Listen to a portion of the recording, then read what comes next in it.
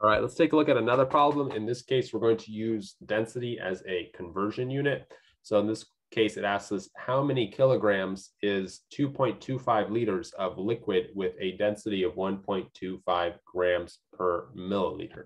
And so naturally, we want to go through the problem, identify what we're given, what we want, and then try to link the two together with conversion units. So if we're thinking about what we want kilograms, right? We want kilograms. At the end, our answer needs to be in kilograms. If we think about what we're given 2.25 liters, right? That's just a normal number, not a conversion unit. If we think about what else we're given a conversion unit, right? We're given that 1.25 grams is equal to 1 milliliter. So let's go ahead and start off with the piece of information that is not a conversion unit. And then I'm just going to start my conversion unit problems. I'm instantly going to put liters down here in the bottom. That way they cancel out with one another.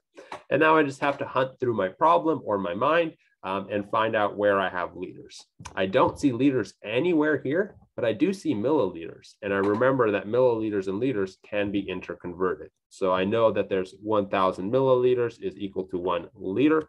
So 1 goes on the bottom, 1,000 ml goes on the top.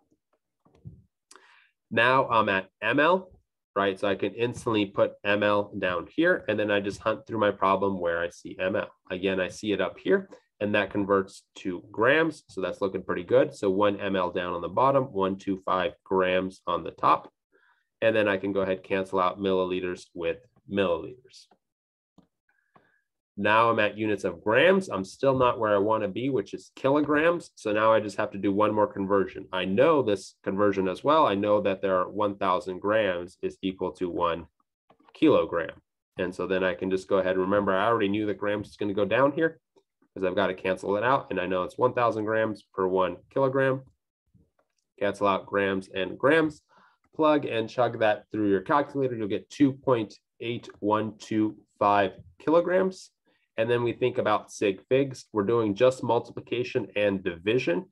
In this case, this value right here has only 3 sig figs, and this value right here has only 3 sig figs. The other two are defined conversion units, so they have an unlimited number of sig figs. So at the end of the day, we need 3 sig figs, so we round that down to 2.81 kilograms as our final answer. And of course, remember with these types of problems on an exam or anywhere where you need to show your work, you must do it in this format because it's an easy to follow way.